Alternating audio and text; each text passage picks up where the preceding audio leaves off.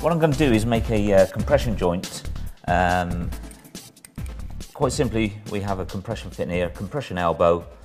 The components are the body of the fitting itself, a nut and olive. It's important that the nut and olive go over the pipe, so we make sure they've gone far enough up the pipe before we start putting the fitting on there. So put them together.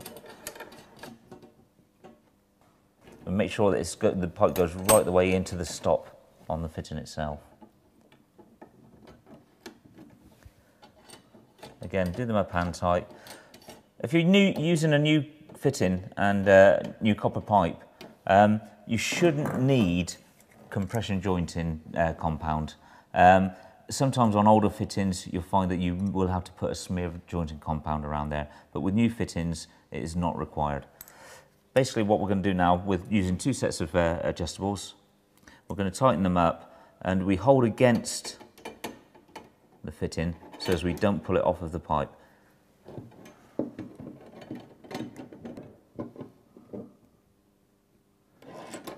Okay. Do the bottom fitting. It doesn't need too much pressure on there. It is easy just to give it an extra tighten up should there be a leak on it, rather than over tightening it. And that's the joint made.